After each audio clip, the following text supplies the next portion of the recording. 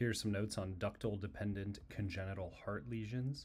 Ductal-dependent lesions are congenital heart lesions that have a patent ductus arteriosus, shown here, and they depend on that PDA to maintain adequate blood flow to either the pulmonary or systemic circulation. Here's some examples. Pulmonary atresia, which is shown here in the background. You can see the atretic pulmonary valve, and the right side of the heart is much smaller than the left side of the heart.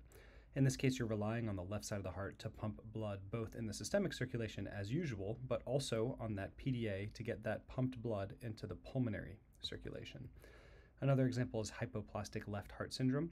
Kind of the opposite here. In hypoplastic left heart, you'd have a smaller left heart, and you'd be relying on the right heart to pump blood through the pulmonary valve into the pulmonary circulation as usual, but also through the patent PDA into the systemic circulation.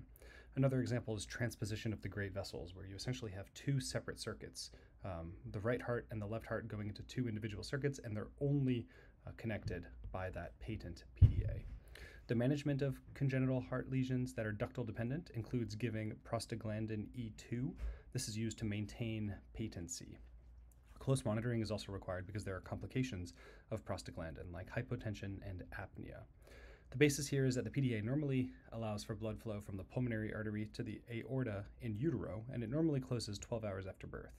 In ductal-dependent lesions, these closures can be life-threatening due to compromised circulation.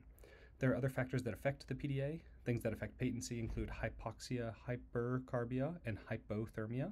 So sometimes you'll actually run patients at a lower pulse ox, maybe 85 to 90, in order to keep that PDA open. Factors promoting closure are NSAIDs and increased PaO2. So again, sometimes you want to have a lower PaO2 than you would in a healthy child in order to keep that PDA open. So early recognition and prompt prostaglandin administration are crucial for surviving in these conditions.